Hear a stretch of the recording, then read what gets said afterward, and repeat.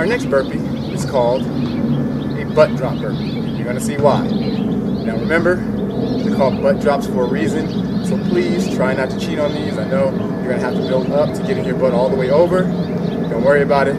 Just try to motivate yourself, try to push yourself, okay? So, butt drop burpees. You're going to start off in regular push-up position. You're going to swing your right leg through and touch it with your left hand. The same thing here. Left leg to right hand. Swing it back.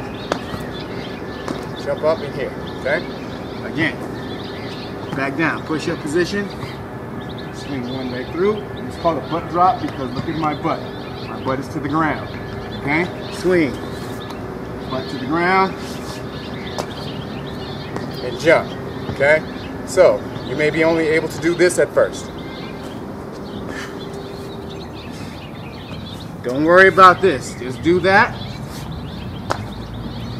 And you will build up the strength to be able to go all the way. But always try to push yourself.